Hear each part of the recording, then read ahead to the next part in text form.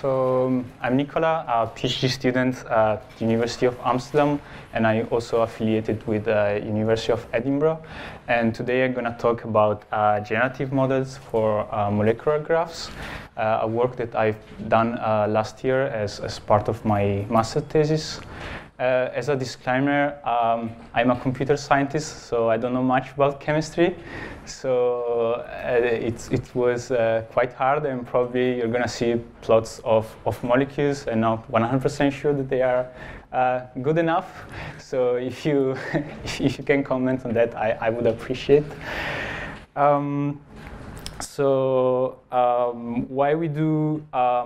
Why we do molecular generation? Well, as you have heard in the previous talk, drug design and drug discovery is a very it's a very hard problem. It's time consuming. It's very costly. It requires a lot of years of research and clinical trials.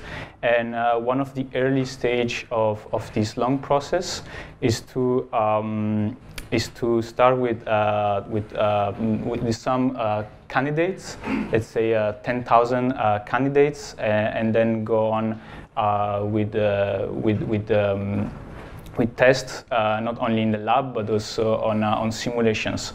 And we are going to deal with the early stage, so trying to discover molecules and using machine learning and generative models. So indeed, one of the two, there are two ways of doing drug discovery. One is screening large libraries of molecules, and another is generating and discovering new one. And we're gonna do the second one. How do we study the problem? So there are different approaches on generating molecules. One is generating SMILES representations. SMILES representation is a string-based representation of molecules, and what people have been doing the past few years is to try to generate this representation, because it's quite easy problem. It's just a generation of a set of characters. But the problem with the SMILE representation is that you have syntax and semantics in this representation, and it seems that neural networks they can learn to some extent syntax, but it's quite hard to capture the semantic, because you can generate syntactically correct correct strings, SMILE strings, but sometimes they are not possible. There are not molecules that can exist in the real world because of the semantic. So we follow what people have been doing recently. So we generate graphs instead of strings. And in particularly labeled graphs, because nodes and nodes that are atoms have labels, and also edges have labels. And what I've been doing is to try to answer a couple of questions. The first, is it better to use likelihood-based methods like variational autoencoders, or like-to-free methods as generative adversarial networks? And another question that I wanted to answer is how effective is to use reinforcement learning to bias the process and generate molecules that have some properties. And I have combined reinforcement learning with both variational autoencoders and GANs, and I try to answer these questions. So before I dive into the models, I want to give you a bit of background on variational autoencoders, GANs, and reinforcement learning. So we have heard about variational autoencoders a lot yesterday. A brief recap: we have two components in variational autoencoders. We have an encoder, this green thing, that has to take any data point. So in this case, images. In our case, would be molecules, but it's more generic. Can be any kind of data. and it has to compress this data in a vector, and then the decoder here has to take this vector and generate the same data point again. And when since we want to use the model as a generative model, we need to make sure that in this space, in the Z space, the distribution of these vectors follows a distribution for which we can sample from. And what people used was to have a prior over the distribution of Z, usually a fully factorized Gaussian, but it's not limited to that. You can have other kind of distributions in the latent space, but Gaussians are fine for most of the applications. So when you train these models, you want to minimize the extraction error. So you want to generate the data points as close as possible to the original one, and you want to minimize any divergence from the distribution that you are generating and your prior Z. So this is what the generative model of a variational autoencoder looks like. Well, a simple variational autoencoders, because usually people think of variational autoencoders just a model with two variables. This is the most simple variational autoencoders you can have. You can have also multiple variables, but for the sake of simplicity, we only use two. You have sum of observation x, which are the data points, and you assume that these points are generating for a lower dimensional manifold and Z, and you want to learn. You want to infer Z from your data points, so you don't observe Z. And how you do that?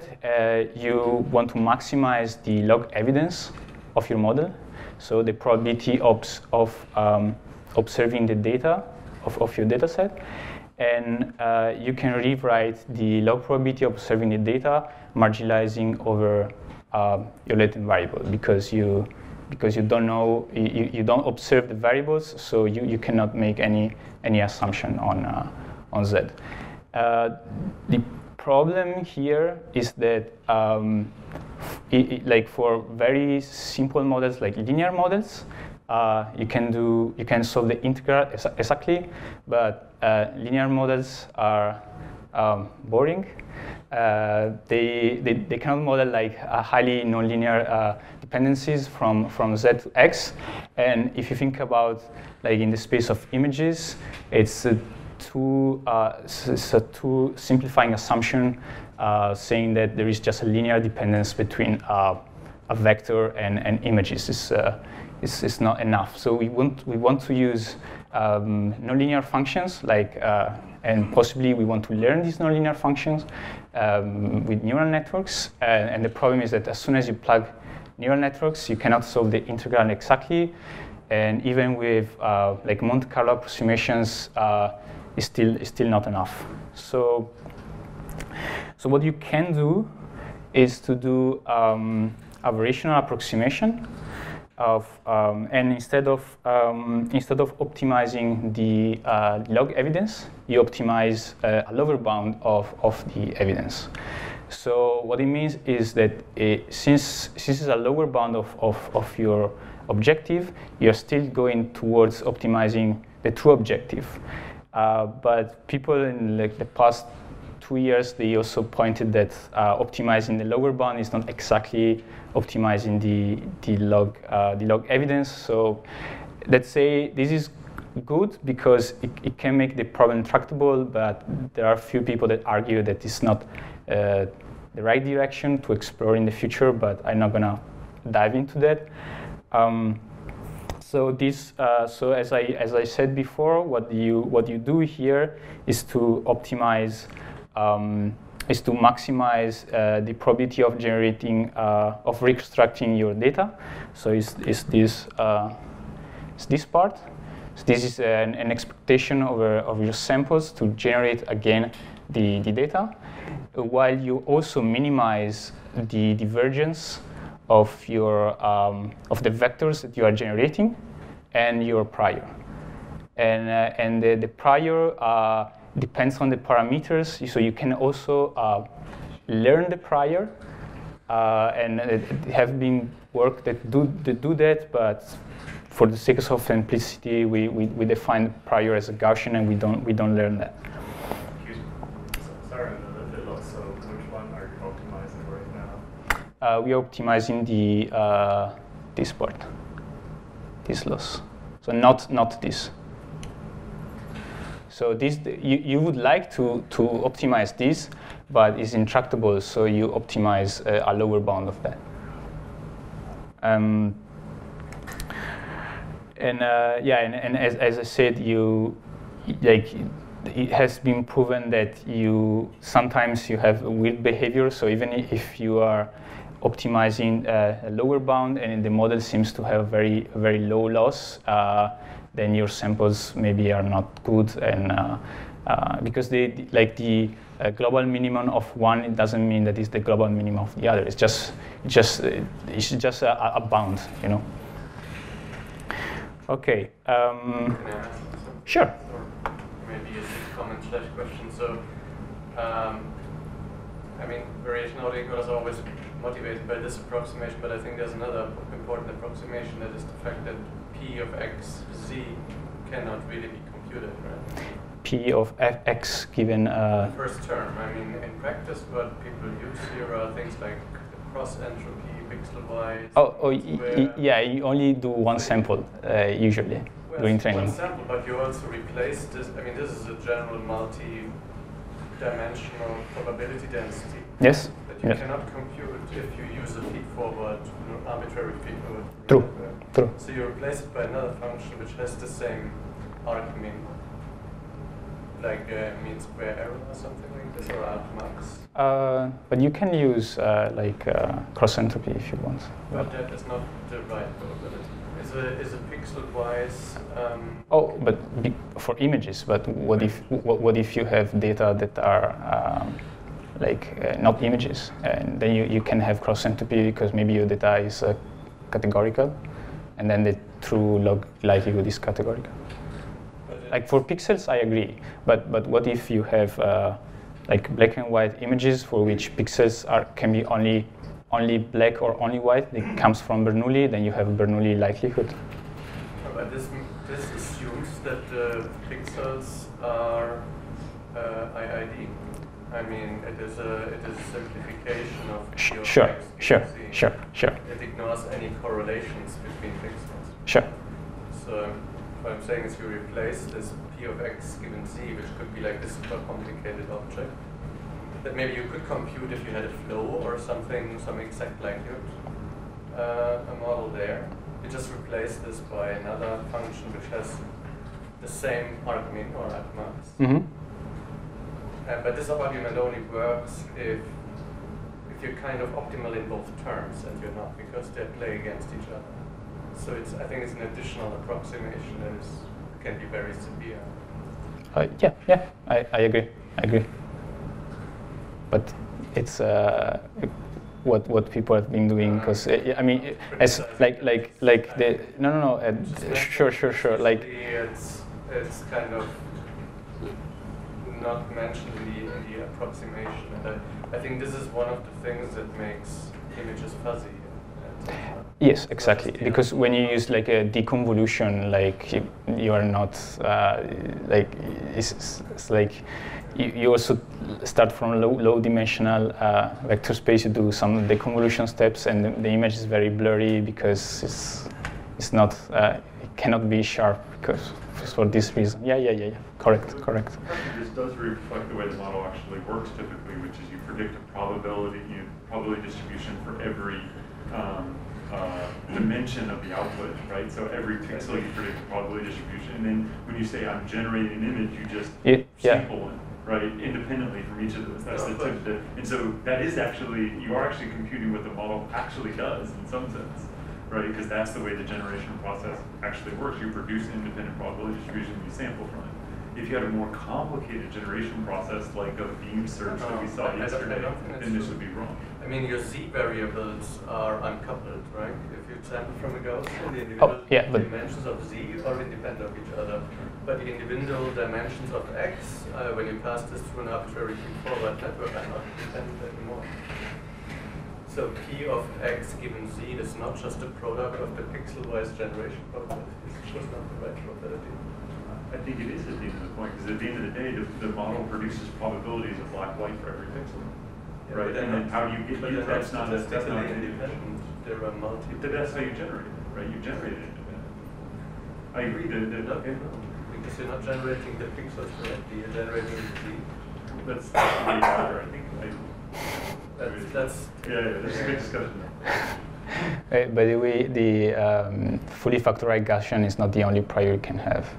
Like you say that Z, it's like all the coordinates of Z are independent, and if you use fully factorized Gaussian, but if you're not, then they are not. But I think it doesn't matter which prior you use. The point is just you can only compute P of X given Z, given P of C if you have an exact likelihood model for this step for the decoder. Mm-hmm. And if you don't have that, you don't know what P of X given Z is. You have to replace it by 0, and that is what's happening in PAEs. Yeah. But okay, maybe we can discuss later. Okay.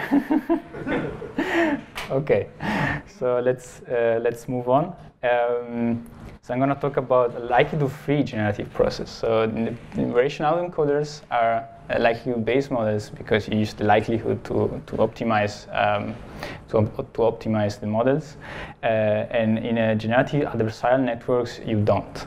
So how they work is the following. So like how do you assess, like a human can assess if data points, let's say humans can distinguish whether images are fake or real. Like your model generates an image and you as a human can assess whether an image is true or is fake. And you can tell the model that. And let's assume that the model can learn from that and generate images that are more realistic because you could provide feedback.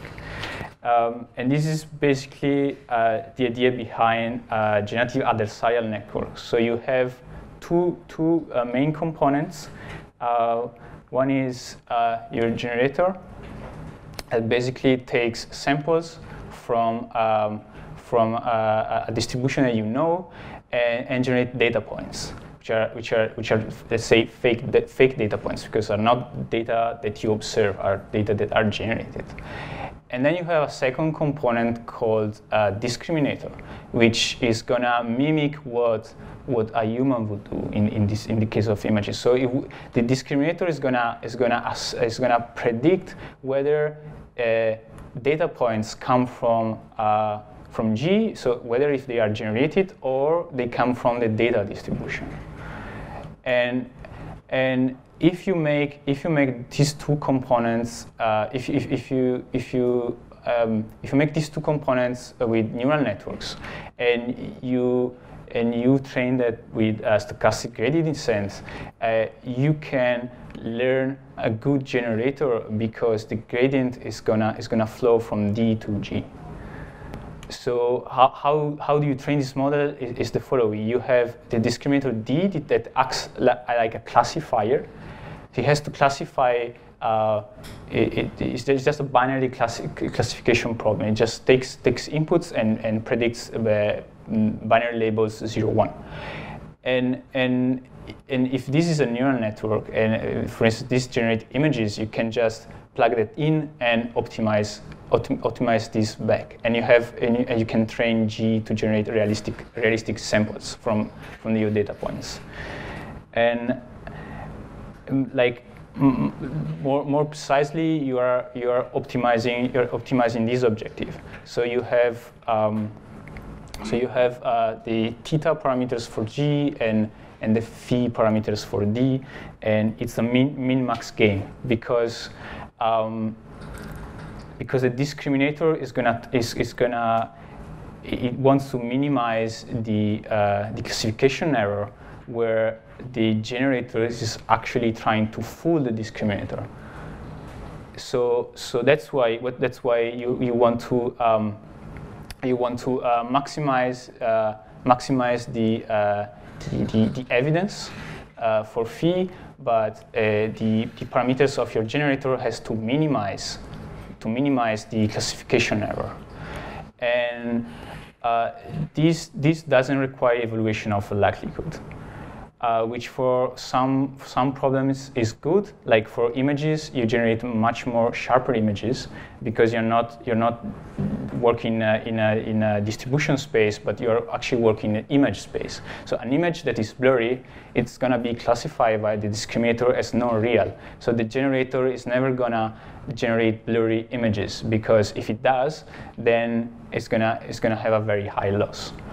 And with this objective comes with problems, sadly, because since it's a min-max objective, it's hard to find a good minima to this objective, because you see the two components of the model are competing against each other, and you can have saddle points in parameter space.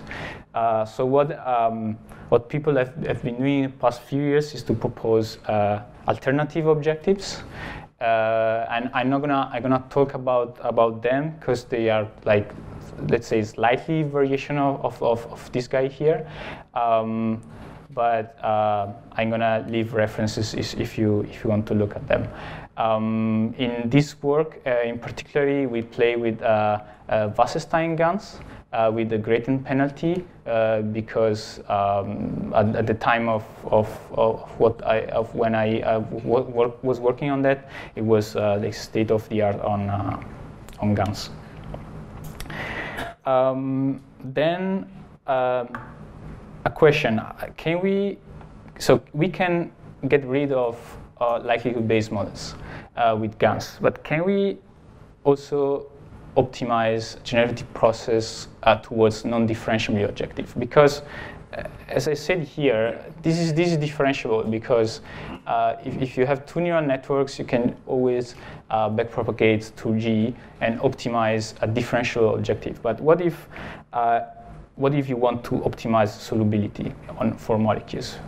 You cannot have a neural network that just tells you how soluble is a molecule. I mean, you can learn a network that does that, but it's maybe you have a system that is not differentiable, like a set of rules that takes some molecules and tells you how soluble is that based on rules, and this is not differentiable. So one nice framework to do that is reinforcement learning. And as you may know from the previous talk, basically it works like that. You have an agent that has to play in an environment in order to maximize the reward that is getting from the environment.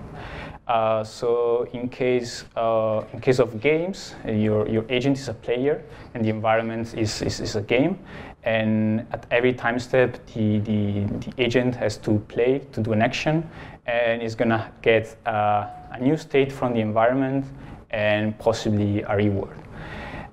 In our case, instead, since we want to generate molecules, an agent would be our generative model, would be our any system that can generate molecules, and the environment is gonna be any system that can assess a reward of the molecules.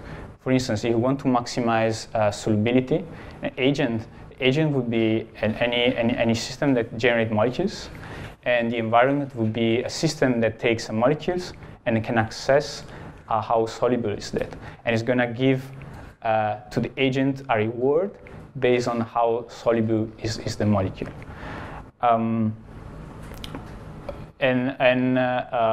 Of course, our agent would be implemented with machine learning techniques. So we want to learn to learn to have a good agent towards these rewards. So there are very different ways to learn reinforcement learning agents, because it depends if the action space is continuous or discrete, of the state space is discrete or continuous. And what we did was to do an approximation of the actions as continuous actions, because you see like one of the problems of reinforcement learning is differentiability. You cannot have the gradient of a discrete sample. You can estimate the gradient with an expectation, but you cannot. And when you generate a molecule, you either have an atom or a bond, or you don't. You don't have like, of course you have a probability distribution of an atom to be present when your model predicts a probability, but when you actually generate something, it's either an atom or not. So what we did was to approximate these discrete actions, these discrete choices of producing molecules with continuous relaxation, and then we can optimize with stochastic gradient descent. And deep deterministic policy gradients is a way to do so, and it consists of having again two components, two networks. One is the network mu that generate an action. In our case, from the environment state is going to generate an action, and this is pretty general. And in our case, the state here would be a sample from a Gaussian, because you want to sample, and an action would be generation of a molecule. So an action would be the model gives the action, it gives this molecule as an action. So you're going to produce a molecule. And then we have a second component called the Q network. Q stands for quality network, that is going to take the state. In the general case, it's going to take the state from the environment and an action, and it's going to predict it's going to predict the expected return of this action given the state of the environment. So in case when the agent plays in an environment, it's going to be a function of the state of the environment and the action. In our case, it's going to be only a function of the molecule. But still, how can you learn Q? You don't have Q. Q has to learn to assess the expected return. So how you do that is using off-policy deterministic policy gradient by Silver. So what you want as a loss is you want to maximize the expectation when you sample actions of the expected return. The return is the reward that you're giving to the system. So in this case, in case of molecules like solubility, and since you're doing this, since you're implementing these two guys with neural networks, and your action space is continuous, because in our case it's a continuous relaxation, you do have a gradient for your policy, because you can just apply the chain rule, and you can optimize the parameters of your generative models, because Q is going to give a gradient for the action. But then, how do you learn Q? Well, you can learn Q minimizing the square error between the actual output of Q and your reward of your non-differentiable system. So in the case of molecules, you generate a molecule, you give the molecule to Q, and Q is gonna predict how soluble is that. But then you also give the molecule to a rule-based system, is going to assess how actually soluble this molecule is, and you are minimizing the distance between the output of Q and the reward. So at the beginning of the training, of course, this prediction is going to be random, but then if you train and you train and you train, if Q is close enough to approximate a true reward, Q is learning to say how much soluble the molecule is, and then the policy is going to actually optimizing the solubility. Of course, it's an approximation, but it's something. Okay, so this is pretty general. Like this kind of stuff, like action and states are pretty general. So I'm gonna talk about how we instantiate that with molecules. Sure. Can you go back to the report right here? So I was saying that in this case, for molecular dynamics, you already have the lookup table for how the report is going to be. And it's not a lookup table. So in practice, what we did was to use RDKit to predict properties. I mean, because if you have a lookup table, it means that you already have all the actions. Like it's a, you have a fixed number of actions, and for every action you have a reward. But in the space of molecules, no, you cannot enumerate all the molecules. So we used RDKit to assess properties, and then at every time RDKit is just going to give you a scalar for every molecule, and that's. Question about this formulation here. Yes. You don't have any future actions here, which is no. normal. So, I mean, this to me sounds like you're just building an approximator for a differential approximator to what RDKit will say about a single molecule. Yes. Right. You phrased it in a reinforcement learning. Well, you have here, but there's not a set of actions. I mean, it's one step. Yeah, you have a reinforcement. You have a reinforcement learning algorithm which only in any episode is one step. Yes. Okay. Yes. It's a weird formulation to say it's an NDP where there is only one. Everything is one step long. Yes. Right? Yes. I can use that language, but it's really weird language to use. Right, because you're just building an approximator to R. That's all you are. Yes, yes, that's true. But it depends. If you use a recurrent generator for the molecules, it's not. Yeah, then it would be different. Then that would be different. No, that's not what I've been doing. I played with also recurrent models, but they didn't work that well. We can talk about later if you want. So models, so how we do this with molecules. So as I said, we use graph representation instead of a string-based representation. So this molecule would be encoded as this graph, and in particular, this graph can also be encoded in two objects. One is an annotation metric X, which is going to encode for every row an atom type, and the adjacency tensor, which is basically an extension of the adjacency matrix for graph. But then you also have depth, which is going to tell you also which kind of edge. So you don't have like 0 and 1s, and when there is a 1, there is an edge. You also have the depth that's going to tell you which kind of edge. And what we do when we generate, of course, we cannot generate discrete atom types, but we generate a distribution of a distribution over types. So for every atom in a molecule, we generate distribution, and then we can sample and have actually a hard sample. And the same thing with this adjacency tensor. So it's going to be n by n, where n is the number of atoms you are generating, and then in the depth you're going to have a distribution that sums to 1, and then you are going to sample which kind of bond you have in the molecule. As I said at the beginning, what we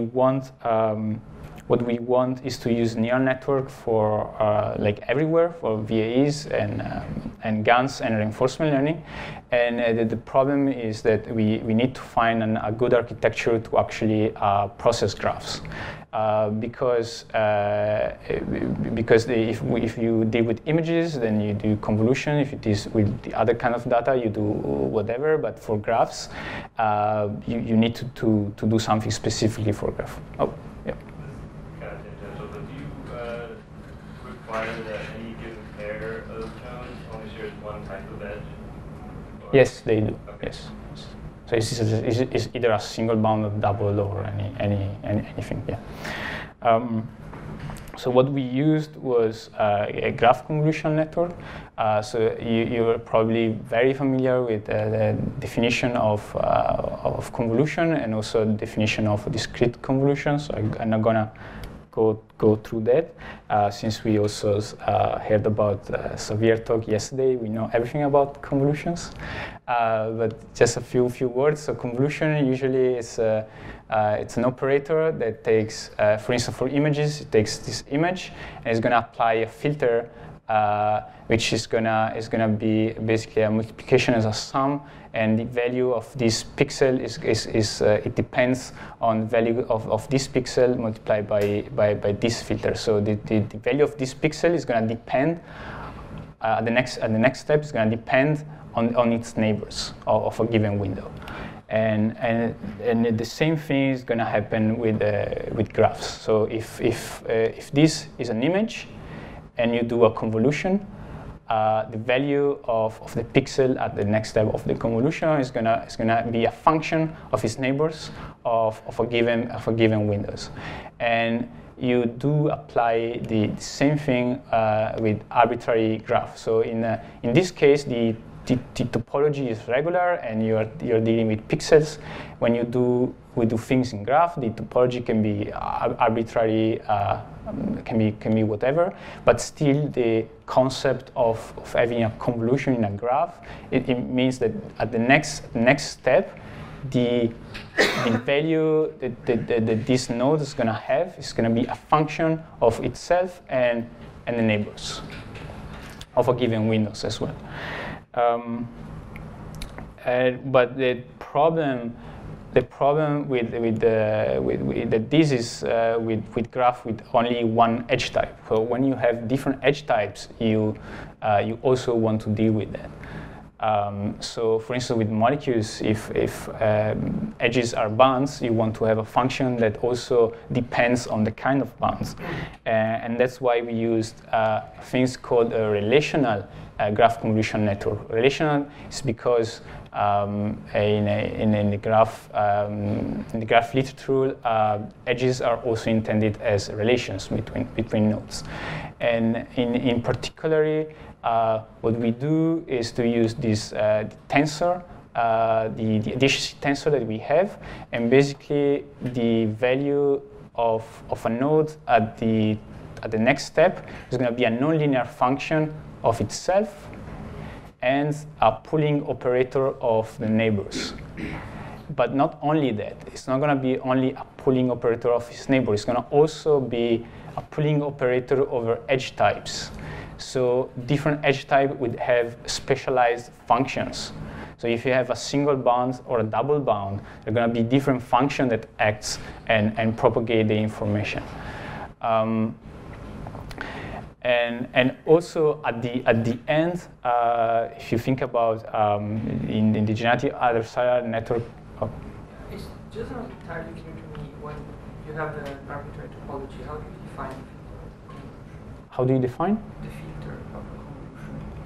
When you have a regular topology, it's much more intuitive, whereas if you have this arbitrary topology, I guess. I can comment on that.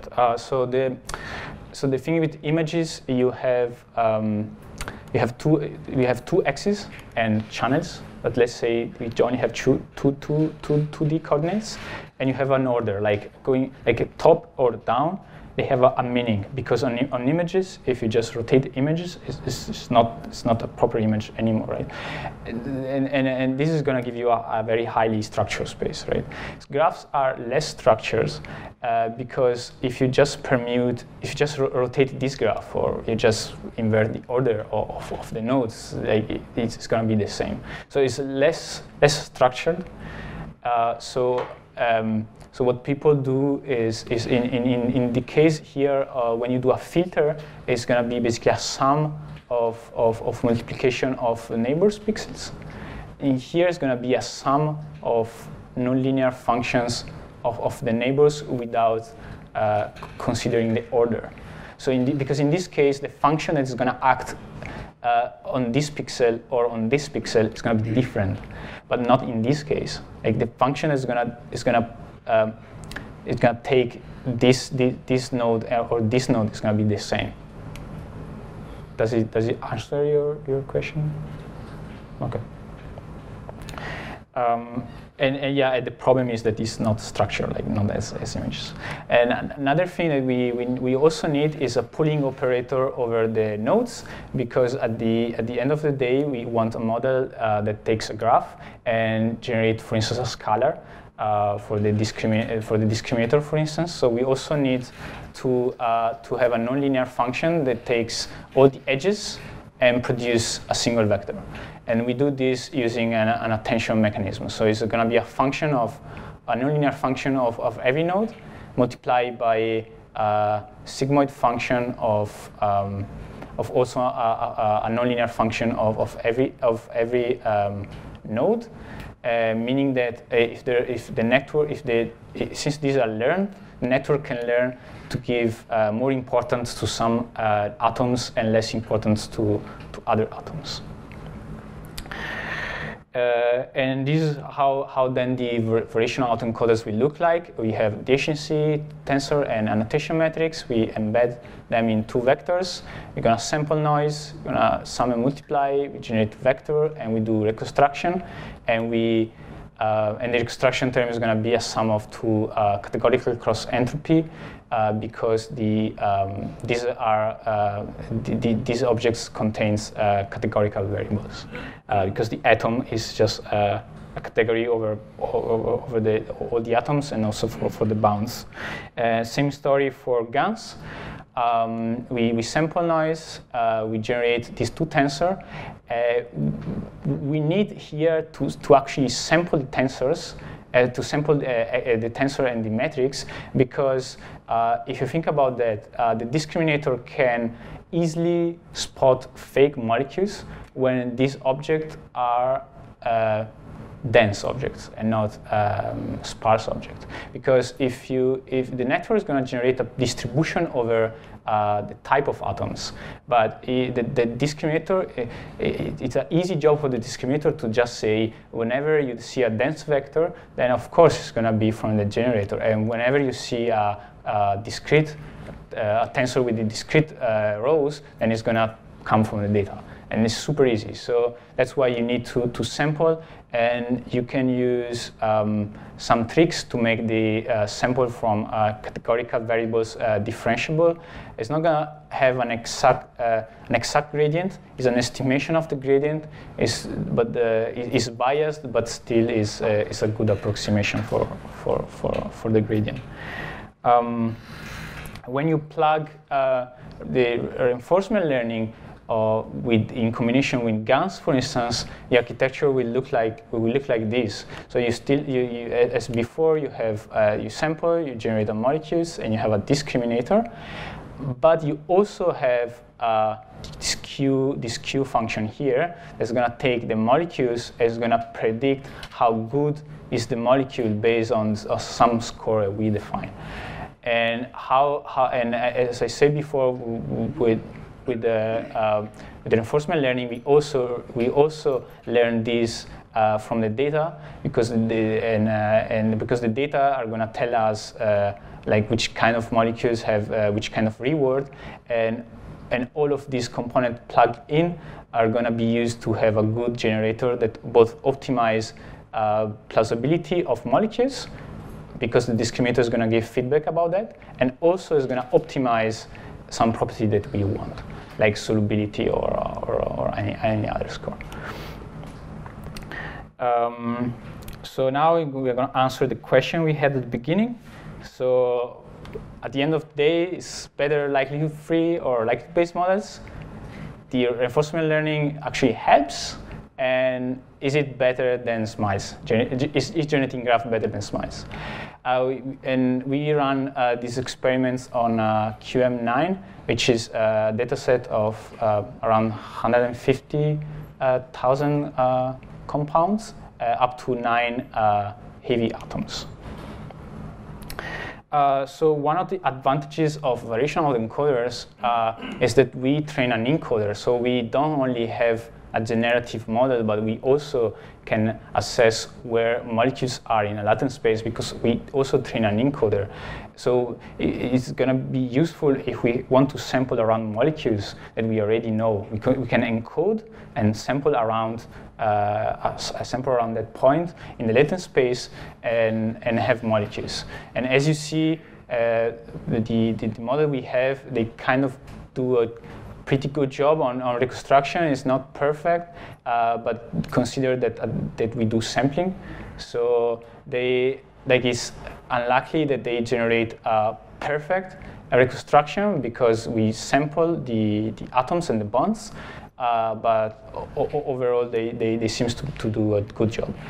And when we optimize, what we notice is that when we optimize also towards like a non-differentiable score like solubility, we encounter a problem because, as it was pointed out yesterday, when VAEs tends to match the statistics of the data. And the problem is as soon as you plug reinforcement learning and you bias the process towards generating different statistics because you want different molecules that optimize different things, you're no longer in the dataset statistics, and there is a mismatch between these two. You cannot optimize these two at the same time. And this is one flaw of using likelihood-based models for this task. That you cannot optimize these two things at the same time because they have different. They converge to different. They have different local minima in the loss. You either optimize one, or you either optimize the other. You cannot do both. And as an example, this is how the distribution of the synthetic accessibility score looks like when we run a WGAM model without reinforcement learning. And the distribution is going to be almost the same for VAEs, but this is just to show you the point. So if you just train on data, the GAN is gonna have this. When you sample from the GAN and you measure this statistic, the distribution is gonna look the same because you train on the data. So what the model sees and what the model is optimizing is to generate from the same distribution. But as soon as you plug reinforcement learning and you want to minimize this score, then the distribution shifts because you're not longer optimizing to mimic the statistic of the data, but you're also optimizing another score. And sadly, when we tried this with variational auto-encoders and reinforcement learning, this was not the case.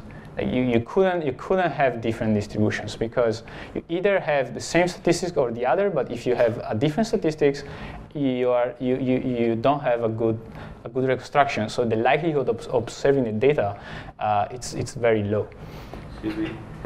So if you take one of the systems from your Brown distribution all the way to the left, and I predict the score, is this prediction error now worse than for a molecule coming from the blue distribution? What do you mean wrong? You mean the Q is going to predict a bad value for that? The prediction error of your score. Is it? Okay, maybe it's not clear. This is not a prediction. This is actually using like RD kits to actually assess the score. Like the blue distribution is when you take the data and you compute the SAS score. This is the distribution of the molecules in the dataset. When you sample from the model, this is the distribution that you obtain. So there is no error in like this is just the score that RDKit is giving basically for the SAS score. And then another question: is reinforcement learning actually useful? Like, is it, like, apart from this picture, can we assess other things?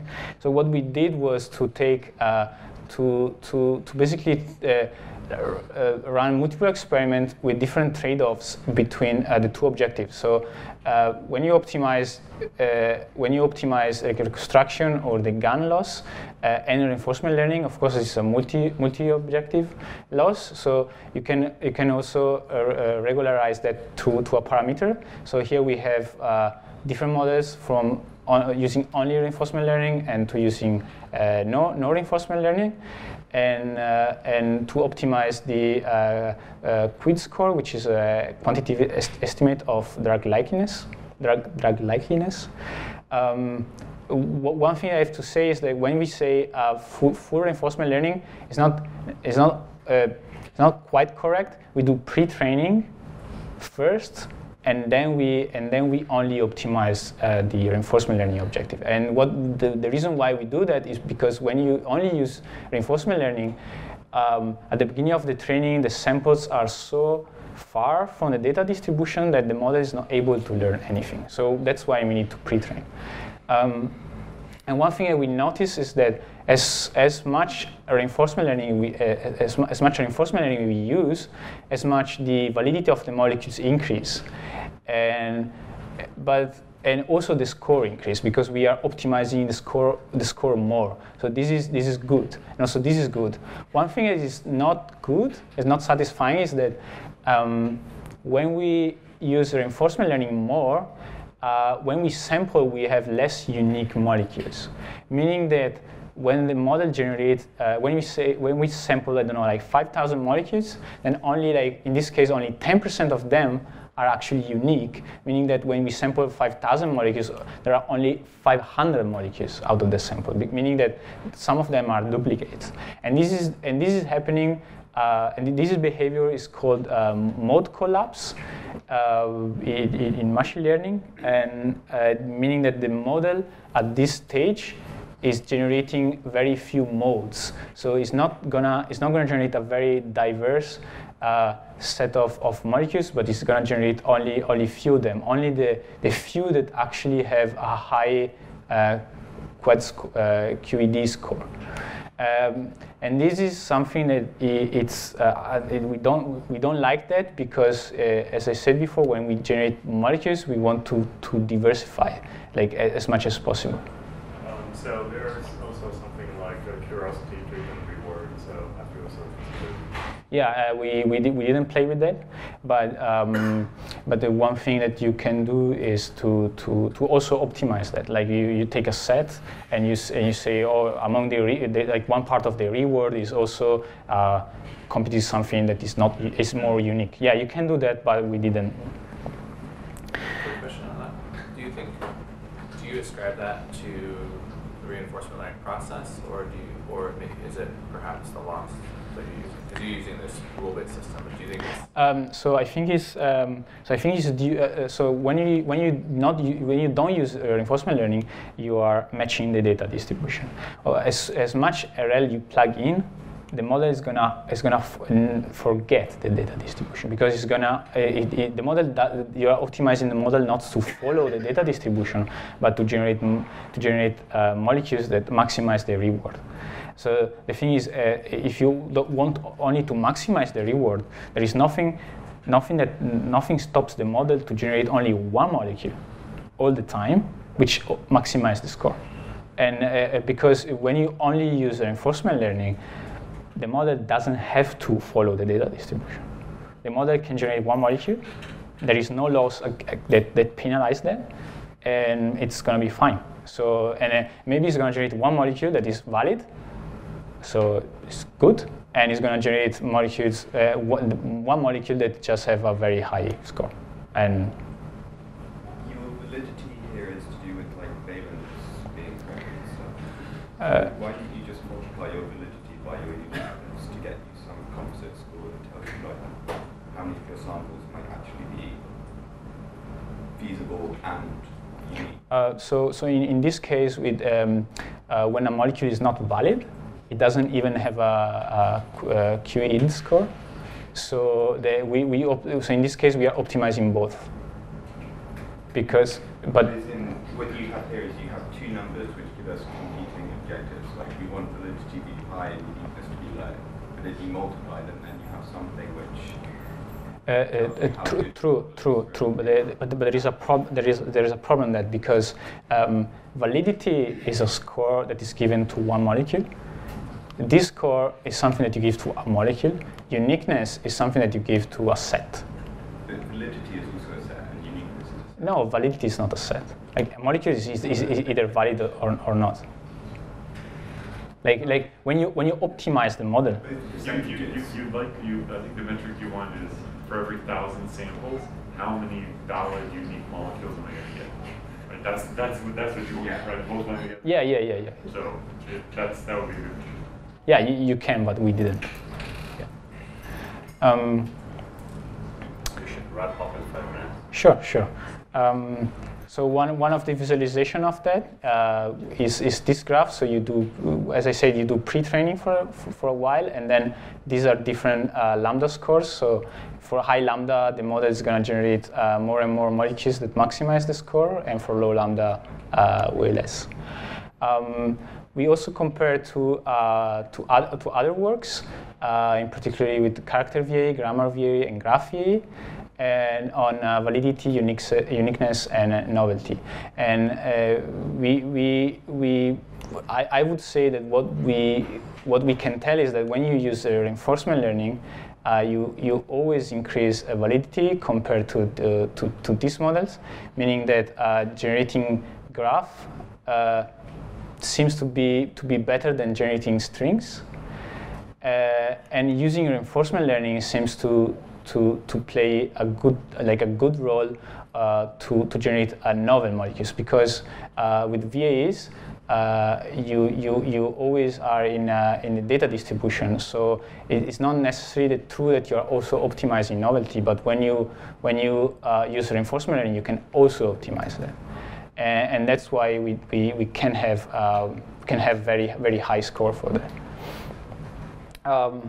We also compare to.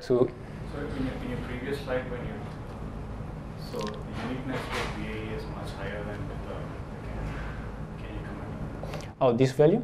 Yeah. Yes, it's the same reason that I say before. So the uniqueness here is very high because this is the data distribution. So when you sample from the data distribution, like all of the data points are very diverse. So the model is going to learn to sample from the same distribution. But when you add reinforcement learning, the model. I was asking comparison with just the CAN. Just like. Just with the W CAN without W. Oh, this against this one? Yeah. So I would say that GANs have mode collapse anyway, even without reinforcement learning. I mean, it's a known fact, and I would say that this is what's happening here. So it's a known behavior of GANs. You can also have mode collapse, even with GANs. So yeah, I think it's because of that. So as I say, we also compare with GAN-based models. So this is a work, and also one of the authors of that work is also here. And we compare with them, and we use the same set, the same split of the data set, but also the full QM9, because they optimize only for part of it. And what we discover out of this is that we don't only have a better score for some of the configuration, but it's also very time efficient. So for like we have, let's say, quite good numbers with way much less training time. And these are a bunch of samples that the model is generating. So this is the VAE with RL, and this is the WGAN with RLL, and both of them are trained to optimize the QED score. And as it was also pointed out about Xavier yesterday, is that RL can exploit weird patterns that are not in the training set. These are things that you find in the training set, and these are not, for instance. So I want to wrap up and propose some future work. So I think that the contribution of what I'm doing is to point out that SMICE are way more computationally expensive SMICE generation is more computationally expensive to use, and using likelihood-based models is quite difficult with reinforcement learning. But I also want to point out that this works at quite limitations. So we also point out that we don't trying to optimize any objective like uniqueness, and it would be nice to explore in the future. And also we only play with atoms with up to 9 molecules with up to 9 atoms, which is also a limitation. Like real drugs are way much bigger. And we also point out that the model is maybe too much susceptible to mode collapse. And there are some references how to cope with that. So there is literature on how to address mode collapse, how to use adversarial and variational approaches together. So we might be able to also cope with the fact that you cannot use reinforcement learning with variational auto-encoders, and it would be nice to play with bigger data set and use more realistic functions, as like molecules in a 3D space have much more different. You can play also with the 3D coordinates and all this kind of stuff that we didn't. It would be nice to do that. And that's it. Thanks.